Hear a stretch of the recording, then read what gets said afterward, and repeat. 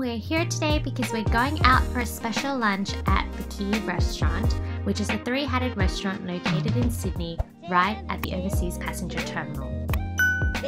This place has beautiful views of the Sydney Harbour Bridge and the Opera House, and with the changeover in menu 2 years ago, I'm super excited to finally try this new menu out.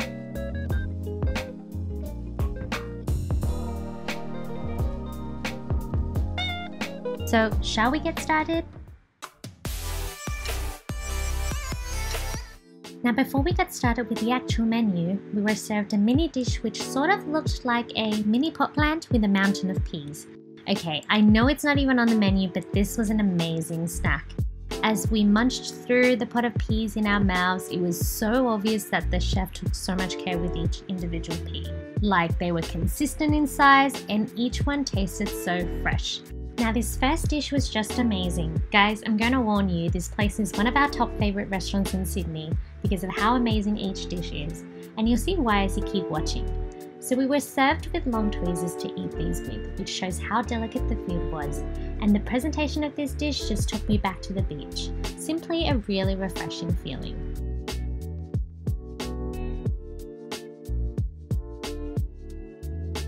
This dish was very creamy. The smoked eel was very subtle, which was great.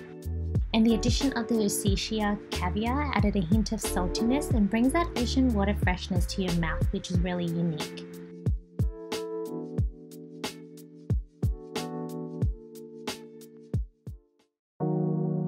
In between, we got served crumpets with smoked salmon roe, which isn't a dish on the menu. These crumpets were served in a dish resembling a toaster and was beautifully golden brown. It was definitely midway between crunchy and soft, which I thought was perfect. This was such a joyful dish because it's a mix of luxury from the salmon roe and playful childhood from the crumpets. The salmon roe brought a very fresh, salty taste to the dish, and the butter, like cream, was very neutral light taste, but very creamy at the same time.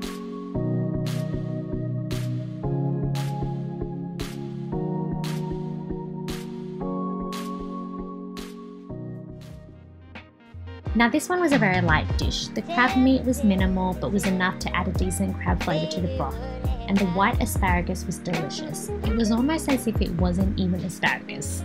I just couldn't tell if you hadn't told me this was asparagus.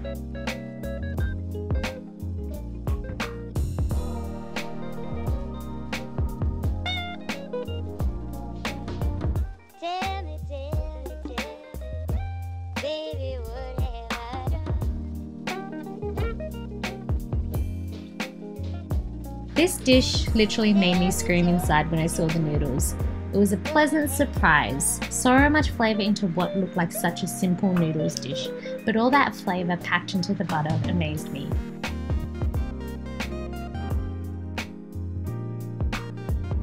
By now, the menu starts to progress more to the poultry side. I did really enjoy the slow cooked pig jowl and the salami in one dish, although the pig jowl was quite fatty, which I'm not too much of a huge fan of, but those who really liked that richness, fatty taste from meat, I think this one would have ticked the box.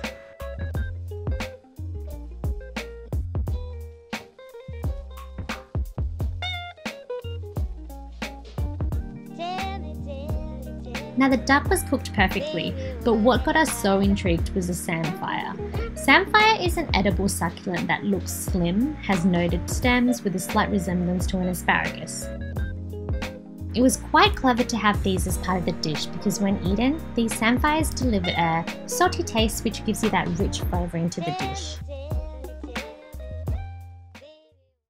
Now we then progress to desserts, which is always exciting. Here we have the white coral, which resembles a coral, literally, and looks like it's of a hard texture which seems quite hard to break. But lucky for us diners, we get given a spoon to go smashing.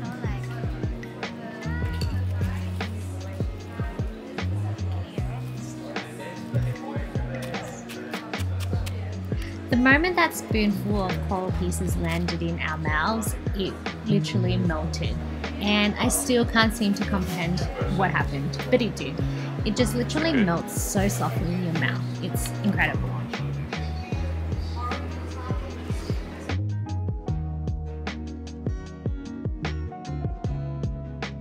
And then as you dig in, there's this lovely ice cream hidden underneath, which is of slight berry flavor. Now, this, as the name suggests, is meant to resemble a cow print. Also, this dish is eaten using a spoon, which is especially made from buffalo horn. The chocolate biscuits on top was super thin and was so tasty. It definitely helped added some texture and crunch to the dish.